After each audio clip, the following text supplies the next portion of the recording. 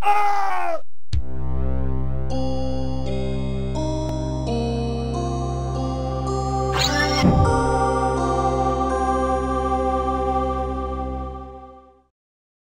comet struck our planet without warning. We lost our paradise in a single violent stroke. The impact released a virus which swept through the land and killed millions. They turned out to be the lucky ones. For those that did not die became mutations of humanity. Some became fanatics who heard the voice of a malignant god in their heads and called themselves the Order. Those of us who were deaf to this voice suffer horribly and are forced to serve these ruthless psychotics who wield weapons more powerful than anything we can muster.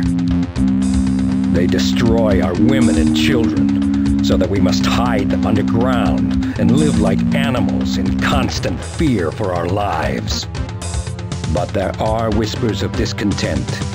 If we organize, can we defeat our masters? Weapons are being stolen. Soldiers are being trained. A movement is born. Born of lifelong strife.